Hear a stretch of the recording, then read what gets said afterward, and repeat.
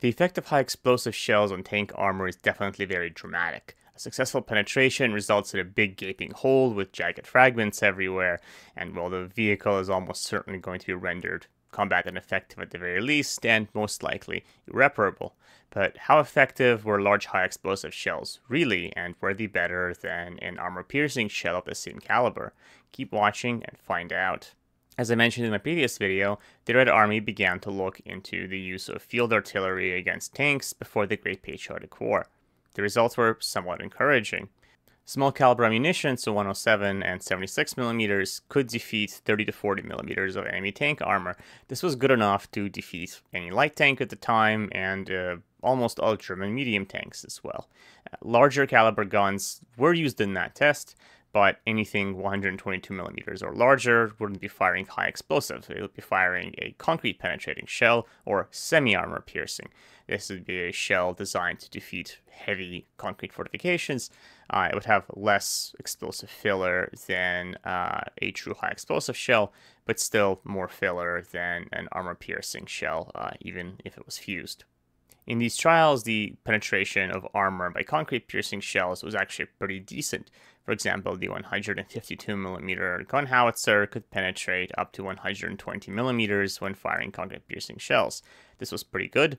In terms of ratio to caliber to penetration, it could still penetrate more armor than high explosive shells could for the smaller guns, but it was still considered to be inadequate, and so the Red Army ordered proper armor-piercing shells to be developed for any gun 152mm in caliber and larger.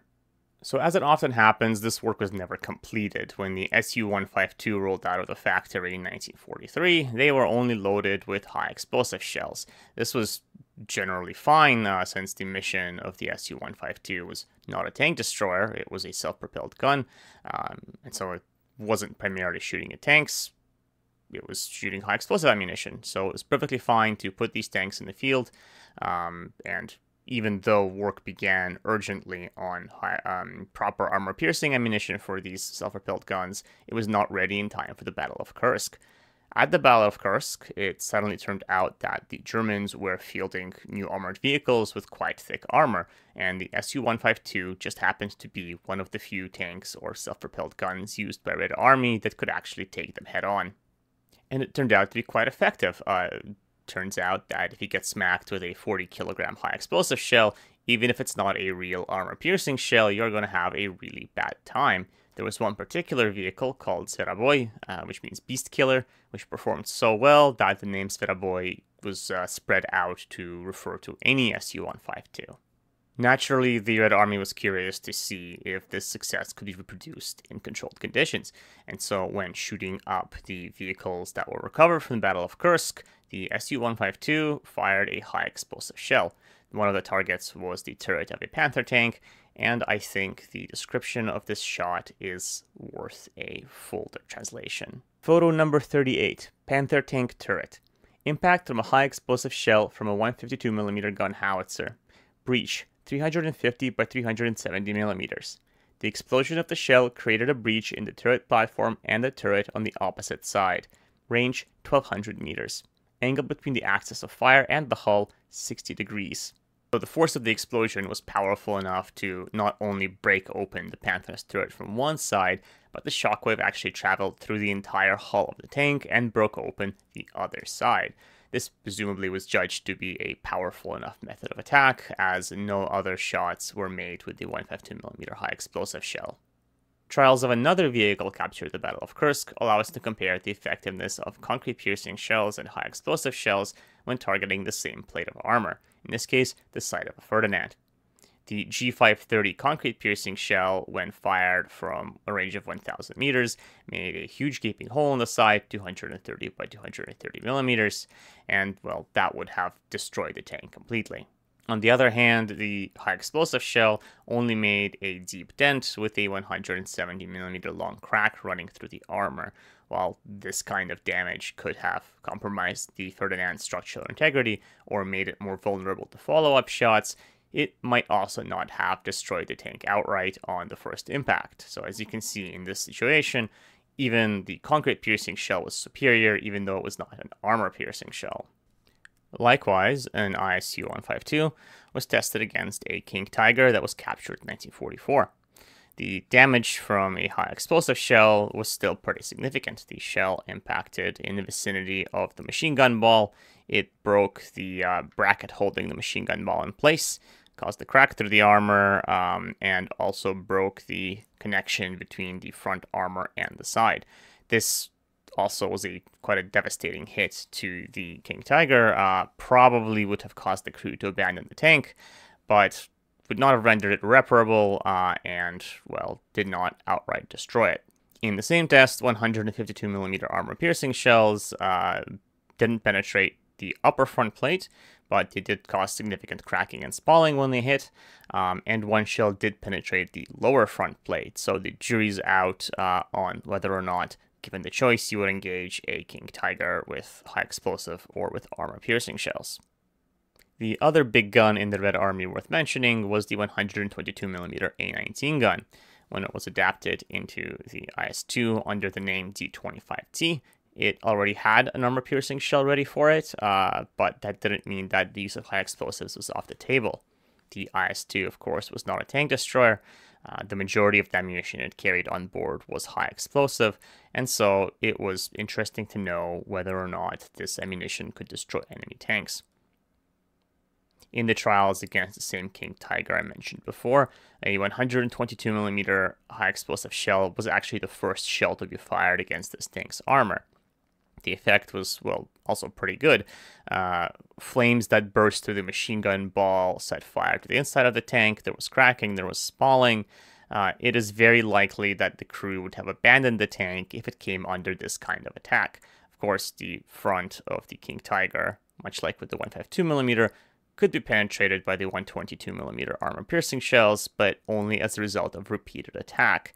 On the other hand, the front of the turret could be destroyed by a fair penetration.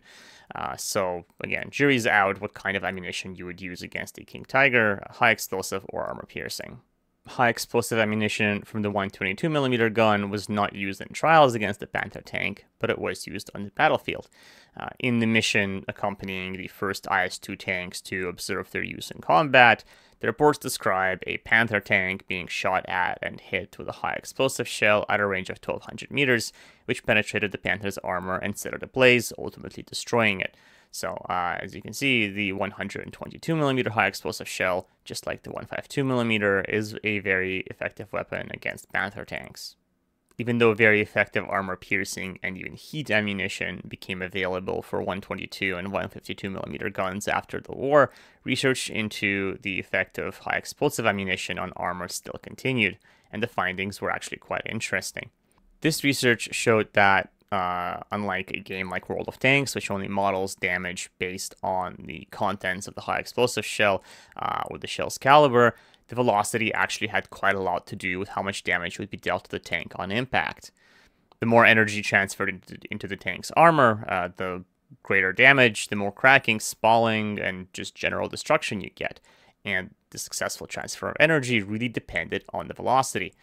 This was quite level from 250 to about 500 meters per second, but after that it began to rise drastically, and so it was judged that a 152mm shell that was flying faster than about 600 meters per second was actually quite a lethal weapon.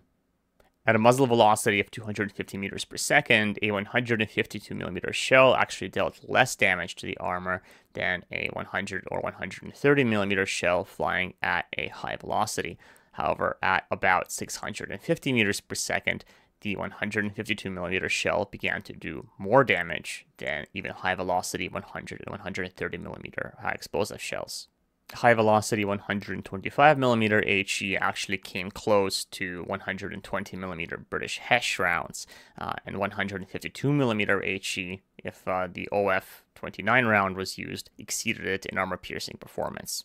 Of course, spalling isn't the only way to damage a tank's internals if you're using a high explosive shell. Trials carried out after the war showed that a 122mm shell that impacts very thick armor, even up to 240mm thick, is still going to cause enough of a shockwave inside the tank to deal significant blast injuries to the crew. Unfortunately, in these trials, a 152mm shell was not used, but given the kind of ammunition the USSR had available, I don't doubt that a larger high explosive shell that's also fired at a fair velocity is still going to do significant damage to the tank's crew and its components. As you can see, 122 and 152 high explosive ammunition was a very powerful weapon against even the heaviest of German armor. Even if the armor wasn't penetrated completely, impact from such a big shell would cause cracking, spalling, it could destroy components inside the tank, and kill the crew with either blast injuries or with fragments. Even after high explosive anti-tank and armor-piercing ammunition were invented, the high explosive shell remained a viable alternative against even the heaviest of armor.